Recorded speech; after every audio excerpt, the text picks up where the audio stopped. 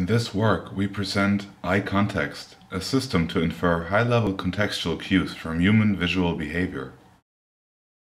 Such high-level cues can be used to annotate and organize large amounts of live logging data, as well as for context recognition tasks in general. We evaluate a proof-of-concept system that is able to infer 4 binary cues: the social interaction cue, interaction versus non-interaction; the cognitive cue, concentrated work versus leisure; the physical cue, being physically active versus resting; and the spatial cue, being inside or outside. Our proof-of-concept system infers those cues by analyzing an eye movement signal recorded using electrooculography. From this EOG signal, the system detects eye movement events, such as saccades, and encodes them as characters.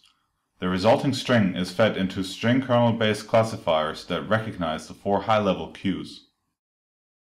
We performed a user study with 4 participants, collecting 42.5 hours of eye movement data in a daily life setting.